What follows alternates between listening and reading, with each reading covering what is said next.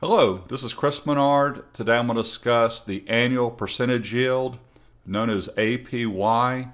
You will see that with savings accounts. You'll see that with certificates of deposit or CDs. I'm also going to show you the future value function in Microsoft Excel. I'll run through a few tips, and the last thing I'll do is some what-if analysis. So let's go ahead and talk about the future value function first. I happen to notice Discover now has a savings account, and I'm not endorsing them or anything, I'm just pointing this out. So I'm going to talk about the annual percentage yield, APY, in just a second, and how to calculate it. I'm going to talk about the compounding. If you notice, it's daily. But what they have in here is this example, is they say if you invest $15,000 for a year, your savings will be $255.65. Well, let's go see if that's right. But one thing that's not on the screen here is what the interest rate is. I went and looked, so the APY is 1.70, but the actual interest rate is 1.69. So let's see if we come up with this 255.65 in Excel. So I put in the 15,000. I put in the interest rate, which I went and found 1.69%. I showed you that it was compounded daily, because that's important. So let's see if we can't get a future value of 15,255.65. I'm going to do equals, the future value function is equals FV. There are three required arguments: rate, NPER, and PMT. The other two are optional, but I'm going to use one of the optional ones.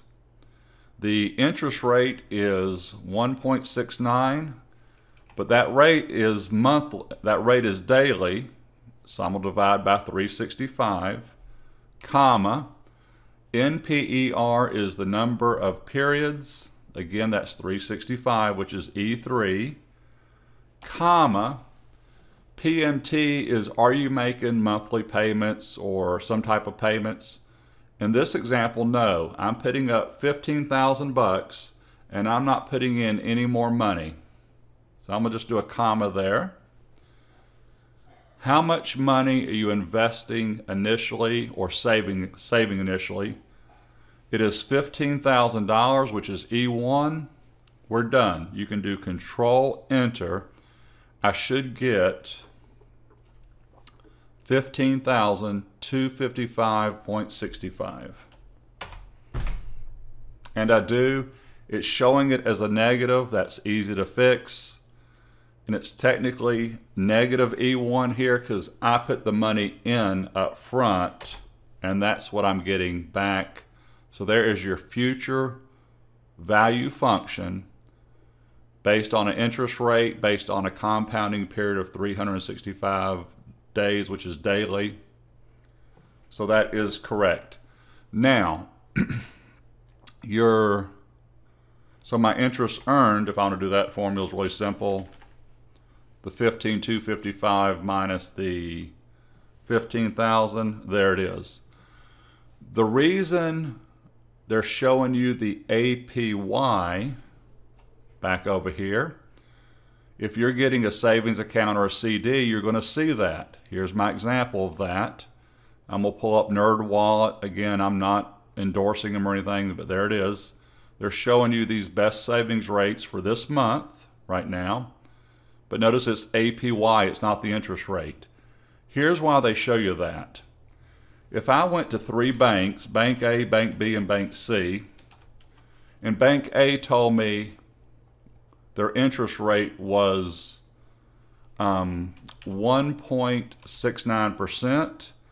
Bank B said, well, we have 1.72.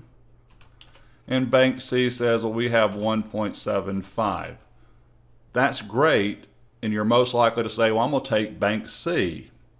What they didn't tell you, so that's interest rate, is the compounding period. Let's say Bank A says we compound daily, like I just showed you with Discover. Bank B says we compound monthly, 12 months in a year. And Bank C says, well, we only compound quarterly, 4 quarters in a year. So now the APY is what I need to figure out. So that's why when you open up a savings account or a CD, they're going to show you the APY and not the interest rate, so you can compare apples to apples. Now, if you want to figure out the APY, the formula for it, I have it running over here in OneNote. There's your formula. The letter R is the rate, the letter N is the number of periods. And so let's see, I'm going to figure this out in Excel, and then I'm going to show you the Excel function to do this, which is even easier. I have this on my clipboard. Let me pull this in. Clipboard. There you go. Put that right there for now. So I should get 1.70 because I'm back on the Discover numbers. So it's going to be equals 1 plus the interest rate is 1.69 divided by the number of periods, 365. And it looks like it's raised to the power of the number of periods, 365, minus 1. I should get right here 1.70. That is the APY. And I do. So that was pretty easy. Now obviously that's the formula. That's the math way to do it in Excel. But Microsoft Excel has a function that'll take care of it. I'm going to do it right here because I've got the 1.69 and 365. It is the equals effect. What's your interest rate? Comma. So this function has 2 arguments. It wants to know what's the interest rate, and then it wants to know the number of periods. 365, which is that. I should get 1.70. Percentage, 2 decimals, I do. Just to test this, I'm going to take it out a few more decimals.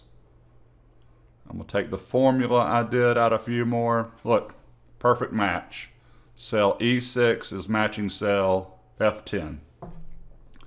So using that effect function, back to the APY, I can see that I actually am better off because if they only told me the interest rate and I had to figure out the compounding period, I would be better off with Bank C in this example.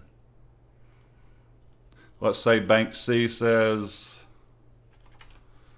let's do this. Let's do 1.73. But they say we only are going to compound yearly. Well, that would be the number 1. So now I'm actually better off with Bank C, which has a less interest rate. So that's why you always see annual percentage yield. So it is the interest rate plus it factors in the compounding period or the compounding interest. Back in Excel, let me get rid of this for a second. I'll leave this up here. I will put this Excel file on my blog post and I'll put it in the YouTube description. I'm going to leave that right there, APY. By the way, the APY is not the same as the APR. APR is annual percentage rate. You'll see that with credit cards and you'll see that with mortgages. I'm going to discuss the interest rate versus the APR later this month. Let's have a little bit of fun now. If you want to figure out this 255.65 and end up with this 15,255 in Excel doing daily to see what you get. So we got 365 days. I'm going to do day 1 in cell A8. I need to fill down and get to 365. Here's the easiest way to do this. Home tab, editing group, fill. I want to fill the series. I'm going down, so I'm going to select columns. I'm I'm going in increments of 1, step value 1. Where do you want to stop? 365. I click OK. Down the screen it goes. If you want to see the 365, that is the selection mouse pointer. Put your mouse on the bottom of it. 4 large arrows. Make sure you do not get the fill handle, which is the crosshairs. So I'm right here, just double click, it'll fill down the screen. Sorry, it'll select down the screen to the last cell. Go back up top, so now I'm on the top border. Double click and I'm back up top. Our starting value, this is going to be a 3D reference. It's going to say equals E1. So if I change this to 12,000, it changes there, but it's 15,000.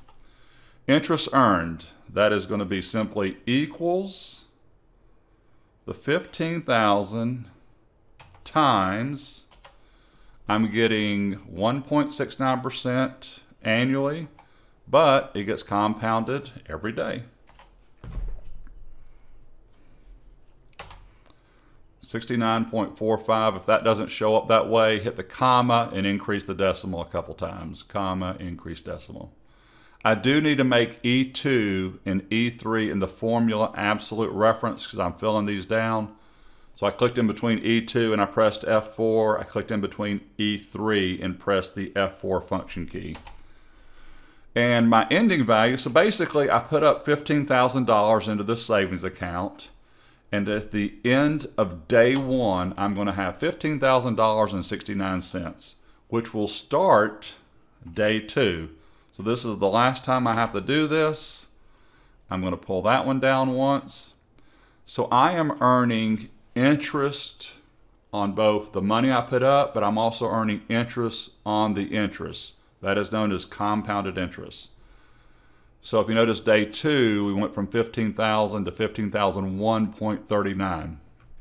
Highlight, crosshairs, bottom right corner, just double click. It'll autofill all the way down. I should end up on day 365 with 15,255.65. Let's jump down there and see. 15,255.65. Perfect. If I sum up the interest, that should be 255. It's rounded, 0.65 it is. Everything is checking out here, but again, that was the future value function if you just want to flat out see it without doing everything I did. But that was a great exercise if you're an accounting student or you're just interested in how much money am I making every day. That will tell you that. One last trick. Back to this Discover Savings account. They're not running it right now, and it's not just Discover that does this because it just ended. But they had a promotion that if you put $15,000 into their savings account, you still got the 1.7 APY. But they also matched, they also just gave you $150 as a bonus.